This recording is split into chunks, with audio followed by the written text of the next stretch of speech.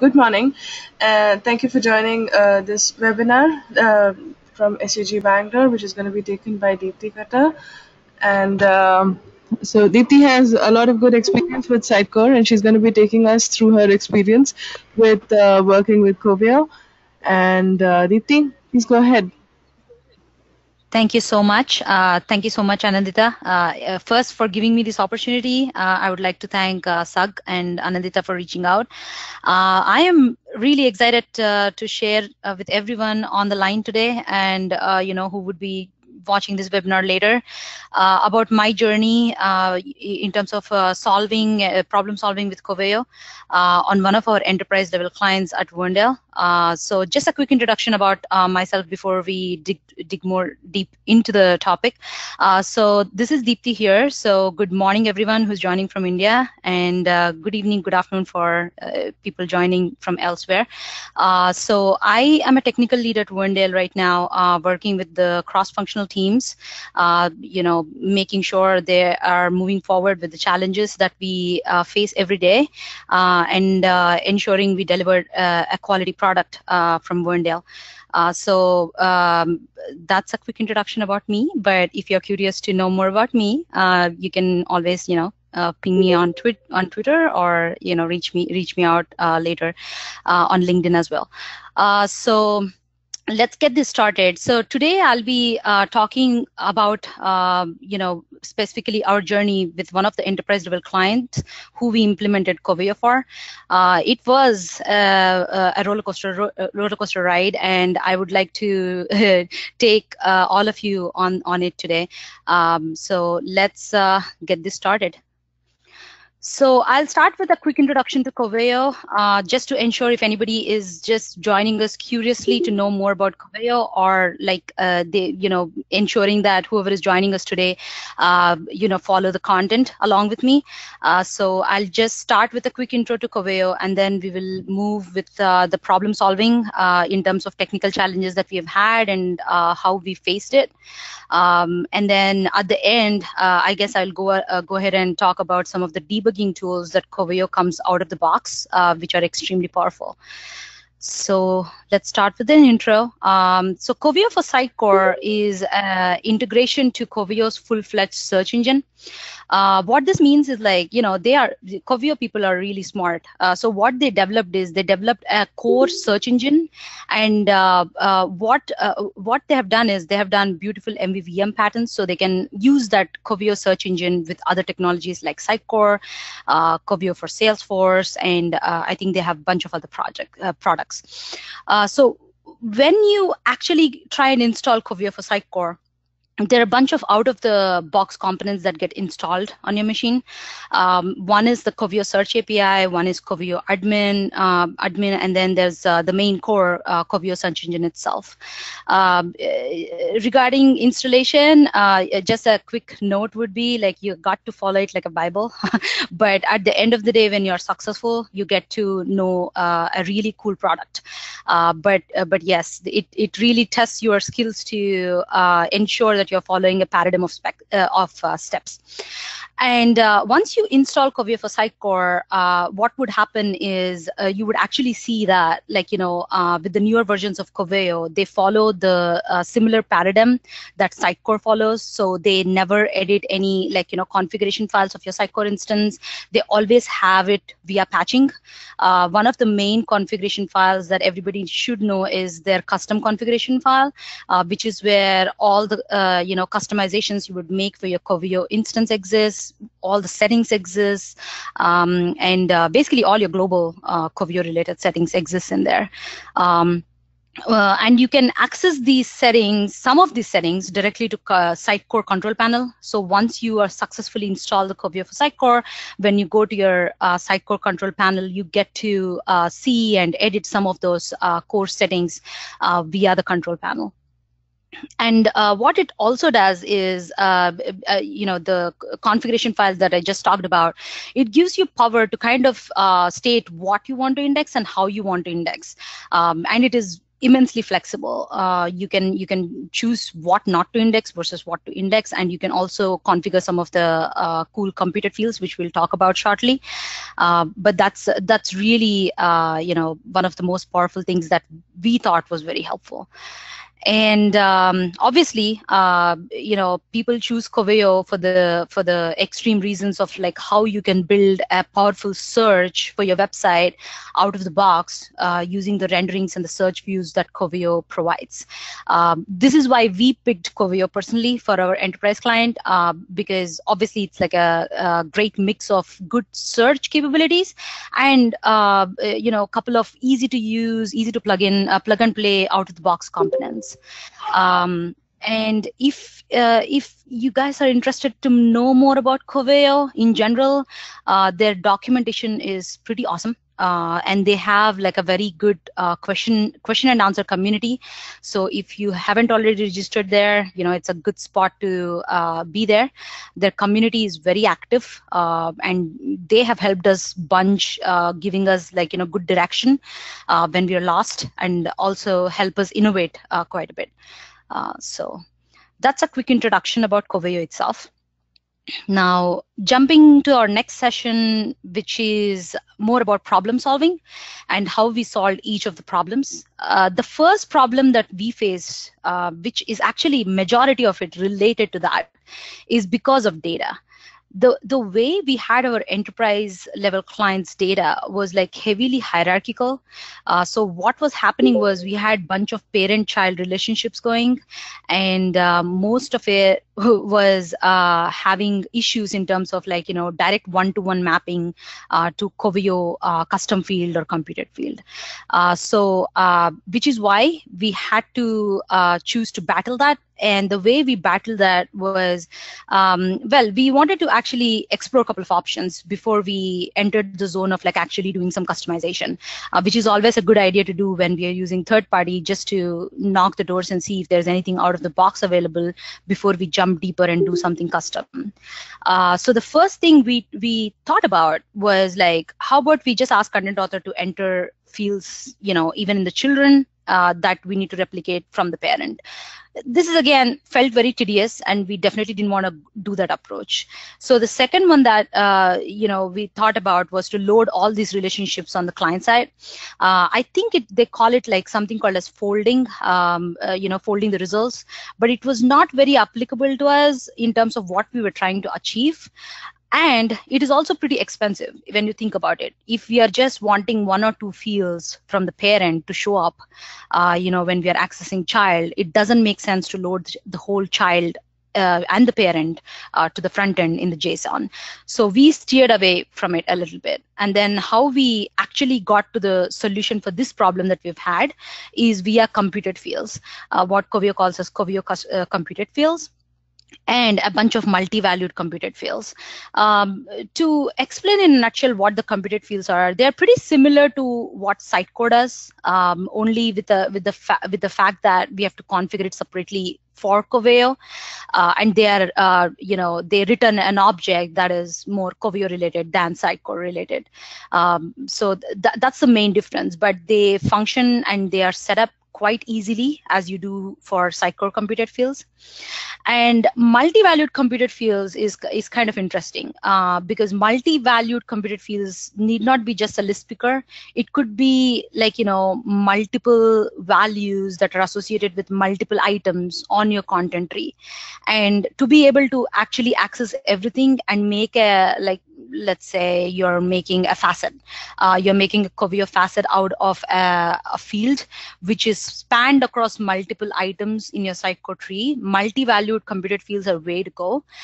They work beautifully, and like with any computed fields, the load is on indexing and re-indexing, so it would never slow down your application. So you already have all these computed fields and multi-valued computed fields in your index before you even query the index. So only delta will be like, when you change an item, when you publish an item, only then would the reindexing get triggered when it is associated with that particular item that you're changing.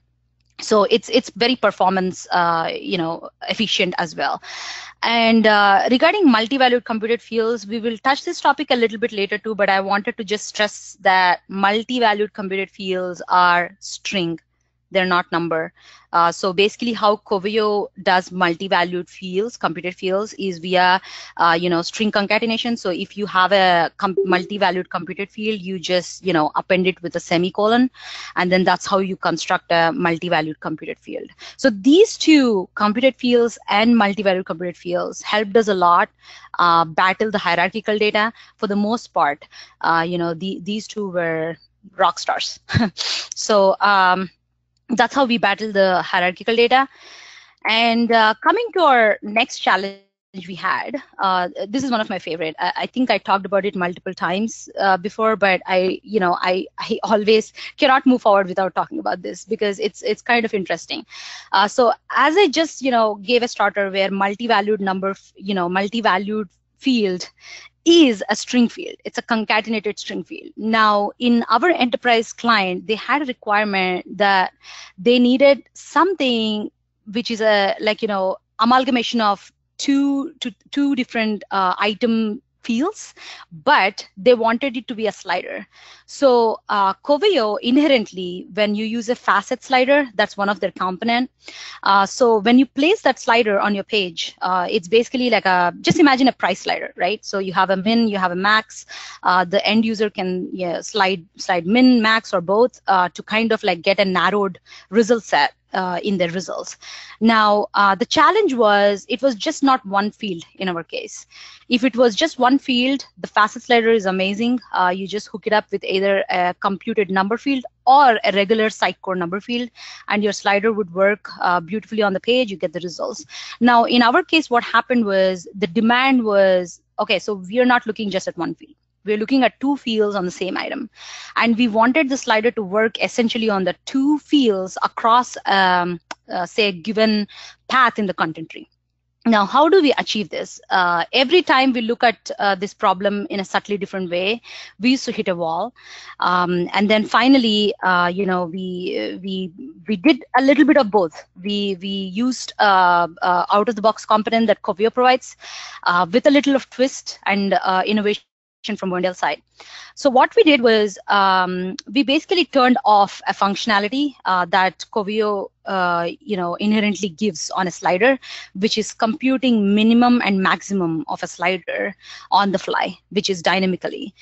So we turned that off. We turned that ability off, and we computed it from the backend. And number two, what we did was once we did that, we set the slider to work on just one field on Sitecore. Let's call it minimum price.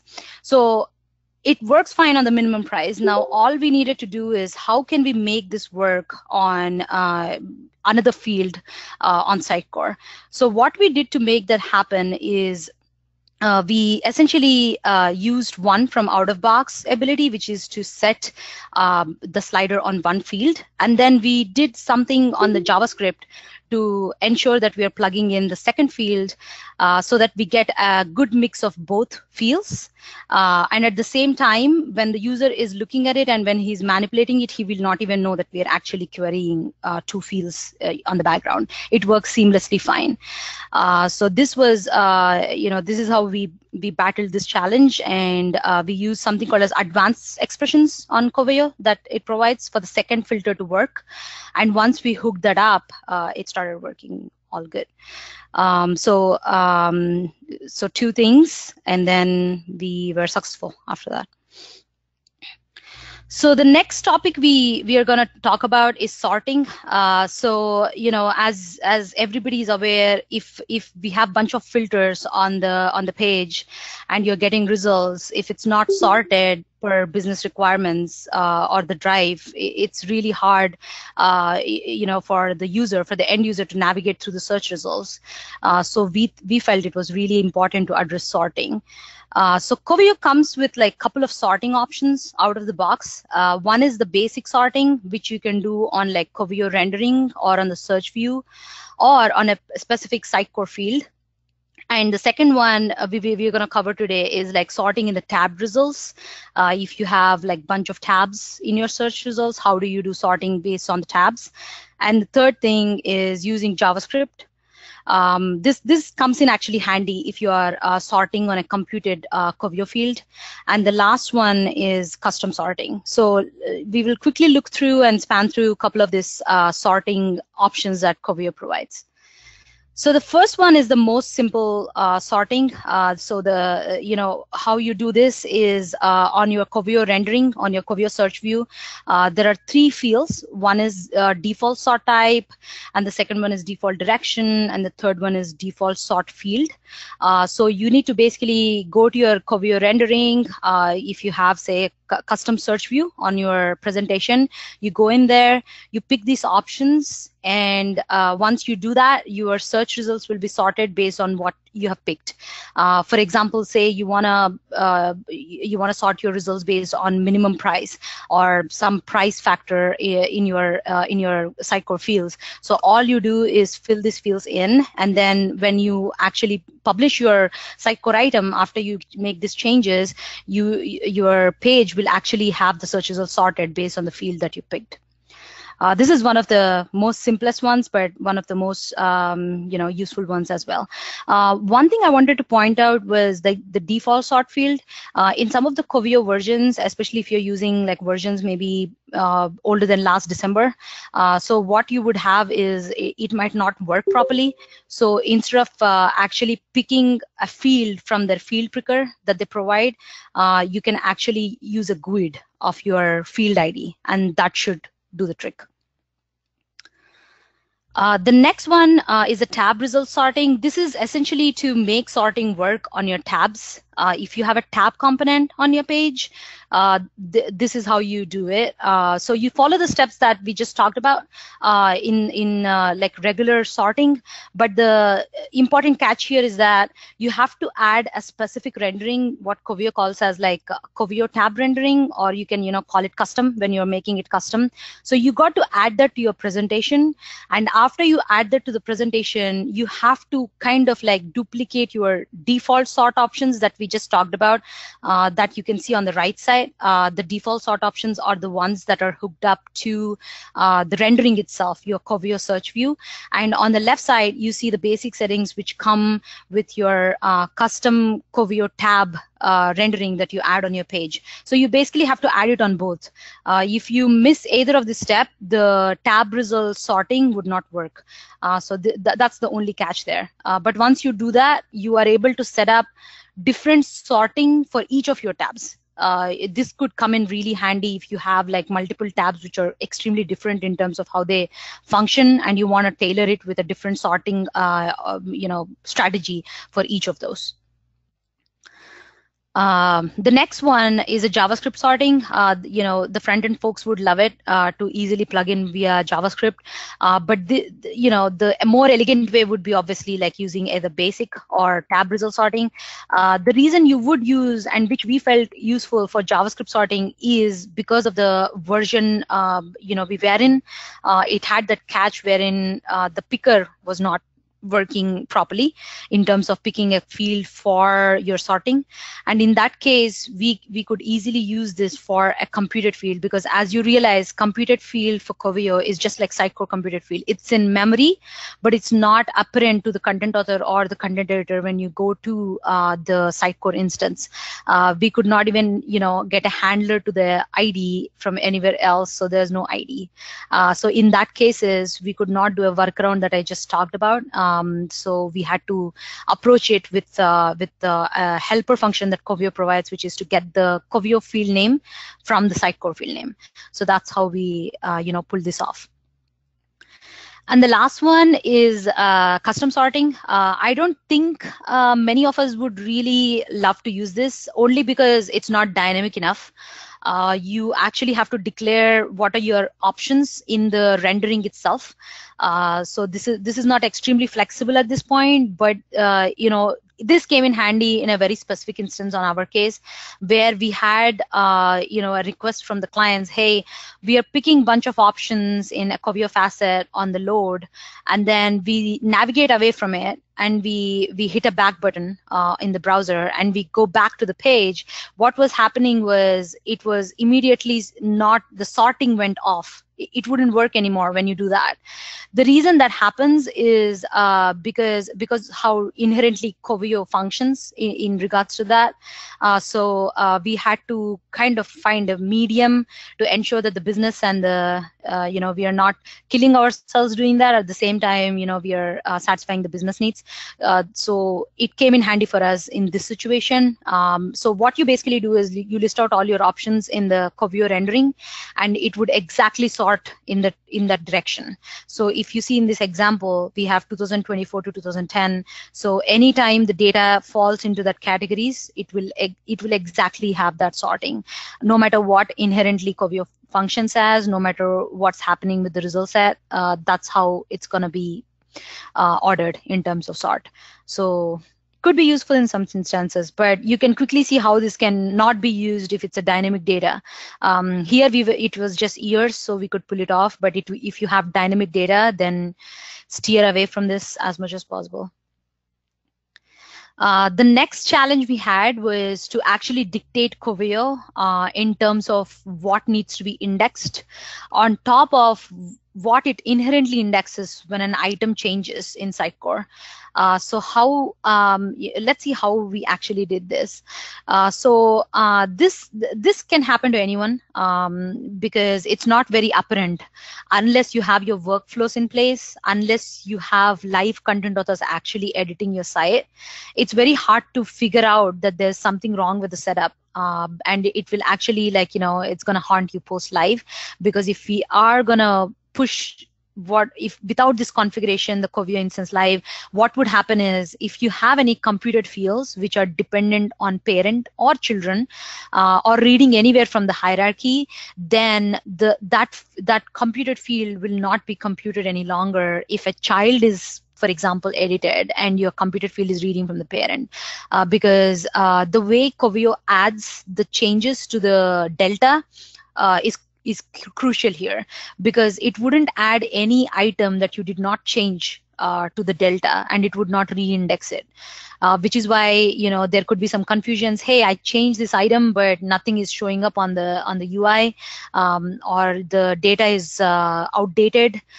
Things like that could happen, but it's harder to catch when you are in development phase.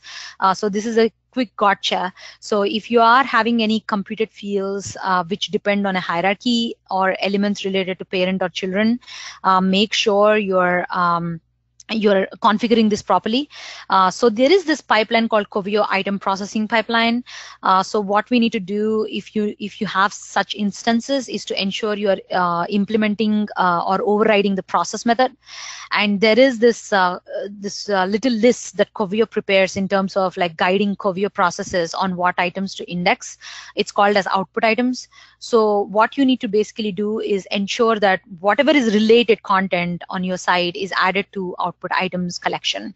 And once you do that, Coveo would index your items that you call for, and you will not be running into some weird issues post live. Only thing is, once you do this, it has to be tested thoroughly to ensure nothing else gets added than what you're expecting, and the code has to ensure it has some boundary checks so that we don't run into any pitfalls. So the next one I'm going to talk about is related query component. The reason I feel that it's important and it could come handy for many of us who are implementing Coveo for Sitecore is that there will be instances on your implementation where on a page you want multiple components with the similar query, but not yet the same query that fires with the custom Coveo component.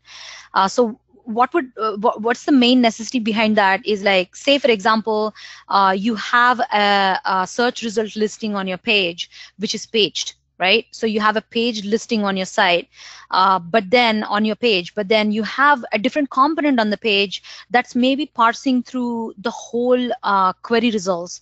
You don't want page anymore. You want to actually get a snapshot of what are the results returned by your query. The other scenario could be you have two different components on your page, which are Coveo results, but each of them use a subtly different query. So you don't want to use a completely different Coveo search rendering. You want to reuse it, but you want to, kind of display related items with a different query on the behind of what Coveo fires out. So this would come in handy in scenarios like that. And for me, I think this is pretty common. You might encounter it multiple times. So look into the related query component, which is I think in the newer versions of Coveo. But if you still wanna don't want it on your UI at all, you don't want this new component on the UI. As I said, one of the scenarios could be you're parsing through a bigger result set. So in that case, you could pull this off with JavaScript.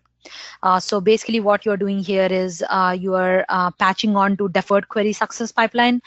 This is an event pipeline on Coveo, and you're saying, hey, fire the same query, but then with number of results being 200 instead of just whatever it's returning. And then you do what you want to do in the endpoint that the query exposes. So the next challenge we had was, in most of the implementations, especially that are client sensitive and need to be protected or behind firewall in most of the instances. Same with us, we had our instance behind the firewall, and it was protected with Windows credential, and we had trouble getting Coveo to run or work in such situations. So we had a couple of options to basically work around this. So the first one is if you just use plain Coveo renderings with no usage of Coveo indexes on your controllers to pull a query, to maybe use Sitecore search API with Coveo indexes on the background, then you are pretty much, you can pull this off by just adding a different domain on your IIS, and then using that domain as your Coveo server URL. So there is this setting on Coveo custom configuration file, which is called a server URL. So what you will basically do is you trick Coveo saying that, hey, don't use this domain, use this domain, and you make sure the other domain that you're defining on your IIS is open at least internally, if not externally, for your servers at least, so that it can index, it can make sure it run all these operations that Coveo needs to do, and then you get your results on the screen. So this option will fall short if you're using your Coveo indexes on your controllers via Sitecore search API.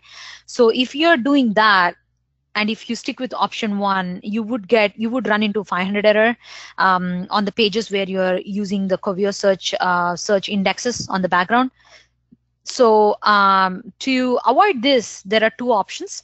One is you would disable your IIS basic authentication or Windows authentication, and then use IP whitelisting. So you can talk to your support infrastructure to ensure that this is a possibility, or your clients. And the other option is to actually make IIS authentication, disabled on a couple of Coveo related components on your website. One is, I think, website Coveo REST, and I think there's one more. It's in Sitecore modules somewhere hidden in there, but you can easily figure it out with the folder name itself. It should be named Coveo. So once you kind of make that anonymous, then Coveo search component can interact with the search API, REST service, and then you start getting your results back in. One note, though, if you're going with the second option here, which is making anonymous on these folders that are used by Coveo REST API, ignore some of your log errors, because it can still not crawl the the HTML content if you had picked that option. When you're installing Coveo, typically they give two options. One is, do you want to index just the items, or do you want to index the whole HTML? If you pick the HTML, which is, by the way, preferred option, then you might run into some issues on your logs. So if you pick this option, you just have to ignore it. So just an added note there. So I guess that's it in terms of challenges. So right now we're gonna go into debugging using Coveo, Coveo out-of-the-box components. This, I think, before we even start, I must say that these are awesome. The tools that Coveo provides out of the box.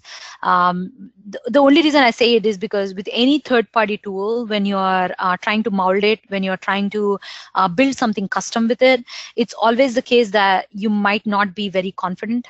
Maybe because you don't know the inner workings of how this third-party component is functioning. But the layers and the tools that Coveo provides actually give you insight. And it gives you that confidence that, yes, whatever I'm doing is still in the right path. You can test it out really quickly, and you can help resolve issues pretty quickly as well. So let's look at some of the tools that Coveo provides out of the box. So the first one is called a CES administration tool. This is more or less like my favorites because it has got a bunch of stuff. You might not actually end up using everything if this is your first time implementation of Sitecore with Coveo, but some of the features are really crucial and important. Some are very admin related. You can do a full index rebuild, you can do incremental refresh, you can check your sources and collections, your indexes, what kind of indexes you're having on your instance, especially if it's shared, which it would be in multiple instances, because based on your server configuration, of course, your architecture, but most of the time you would reuse a Coveo instance to save some of your local, and if you're doing a multi-development, you would have multiple resources having their indexes on the same Coveo server or instance. So it gives a great ability to actually see what are all the indexes on your Coveo instance, and then you can rebuild them. You can look at the stats. You can look at the logs. It's pretty intensive. And then one of the things that would be really handy for the developers especially is to actually look at the fields, specifically if you're working with computed fields, or you want to see how it's indexed. Is it indexed fine? Yes, we are bent upon to running into these issues when we are implementing something which is not very native to Coveo for Sitecore. So this is a great way of seeing that, and also referring to your Coveo field names, which are rather different and hashed from the regular Sitecore item names and field names. So you would actually look at that, all that stats here. This is called as, I think, index listing or index browser. So this is where you kind of see each item. So for example, here it's a test listing, and I'm actually able to see all the Coveo fields on that particular item. So this again, the very helpful tool for debugging, which is the index browser. So basically what you can do here is when you have Coveo components on your page, you can go into Chrome tools and then you can pick what query it's firing, and you can directly run it here. And you can see what's happening, because there will be many cases where you see sort is not applying, or you will see that results are not matching to what you're expecting it to be. So this is a great way to get that query back in there and then test it out here, so that you can see if the results are matching your expectation, or if something is really wrong with your configuration or implementation. So this is very handy. And the last but not the least, I think the CES console is, again, this is kind of a real-time sneak peek into what's happening internally within the Coveo components. So you can basically see what kind of queries are run here, how much time it is taking, how many results you're getting, and you can also see some of the errors, like if there's any system event or error logs that you want to refer to, this is a good place. And also to note, which I came to know actually a little bit later, is that Coveo, usually when you reindex or when you do something with Coveo components, it does create a log file on your CES server if your CES is on a different master server. So make sure to look at that, because sometimes that gives cues in terms of what errors are happening. And this is again one of our favorites. I think I don't have to explain more. Chrome developer tools. It's really handy only because you can see. I did bring up this on one of our challenges, which is advanced expressions. So Coveo basically computes something called as advanced expressions, which it builds on the fly based on your settings, based on your renderings and properties that you set on your renderings. So this is really handy to actually see what Coveo is computing. If you need to modify it, if you need to change it, or if you need to just visualize it. So this is a great tool to look in there. And it also has, like, as you see, the sort criteria, like a couple of other things that you would really want, like AQ. CQ is again something called as constant expression that Coveo builds. So you just get insight onto what's happening in your request. So this is again, I think, one more example just to show how Chrome tools look like and how you can use it to debug if there are any issues. And the Sitecore control panel, which we talked about at the beginning of the session. So on the right side is how it looks like on the Sitecore control panel when you install Coveo for Sitecore. And the left side is to build your indexes. A quick note about rebuilding and about configuring indexes in general is it's always a good idea to have Coveo indexes for each of your environment with a different name. So you can always patch it just as you patch any other Sitecore index. If you've worked with Sitecore custom indexes before, in your custom Coveo configuration file. And this is an indexing manager tool that basically lists everything, but it also lists the Coveo indexes as well if you need to rebuild. And the last one is the diagnostic page, wherein you basically see and make sure all the Coveo components are running fine. If you see a red here, it usually means that there's something wrong with your core components, and to figure that out, you need to either do some of the error logs, check the error logs, or restart some of the services, and make sure you check your Windows services, because all the Coveo components like Coveo admin service, Coveo search engine, and maybe diagnostics and Coveo search API. All of them are some of them are Windows services. So make sure you check them, because if you're running them as in my case, I bumped into this a couple of times where I was running Coveo search components on my Windows credential, and whenever I used to change my password, something used to go wrong. But if you don't prefer that, you can use network service or some other user that doesn't have password expired, which is extremely important on your actual environments. Not so much on your local, because you can live with it on your local, but on your environments, make sure that you are setting it up with a user that doesn't have an expiry on the password. So I think that's it for our journey on Coveo for Sitecore. As I said, we had a bunch of challenges. I think more than this, but I wanted to share with everyone some of the cool things that we ran into that would actually be helpful in real-time implementations if you're using Coveo for Sitecore. Just one last note is we had Coveo for Sitecore on-premise version on our enterprise client, but if you're looking for Coveo for Sitecore very specifically now, I would totally recommend to look into Coveo for Sitecore Cloud. I think they have a bunch of new stuff going on there, so that would be really cool. Add on to your project. And if you have any other questions, you can reach out to me on the Twitter or LinkedIn, or you can email me at my deepthi.katta@verndale.com, or you can visit my blog. It is unravelsitecore.com. It has most of the things that I listed today is actually expounded more on the blog. So if you want to come join on the blog, you're more than welcome. So I guess thank you everyone whoever joined. Anandita, you wanna take it from here? Yeah, sure. Deepthi, just one quick question. I don't know if you mentioned this already. Is there a pass option for Coveo? Is there a pass option? Not yet. I think as of 2 months ago, because it changes so fast, right. I'm not sure. But within 2 months ago, I'm pretty sure they were still working on it. It was still under development. Okay. But there is Coveo Cloud but with Sitecore Pass, it's not, I think, compatible yet. Okay. They're getting there. I think they're burning themselves up to make sure that they're there, because most of the Sitecore implementations are going cloud for the most part. So they're trying to push it hard. So you guys went with Azure IaaS then? Yes. So our implementation is on Azure Cloud, but it's not Sitecore Pass. So we were able to, yeah. Okay. All right. Cool. All right. Thank you so much then. If no one else has any other questions at this time, I guess we can wrap up for now.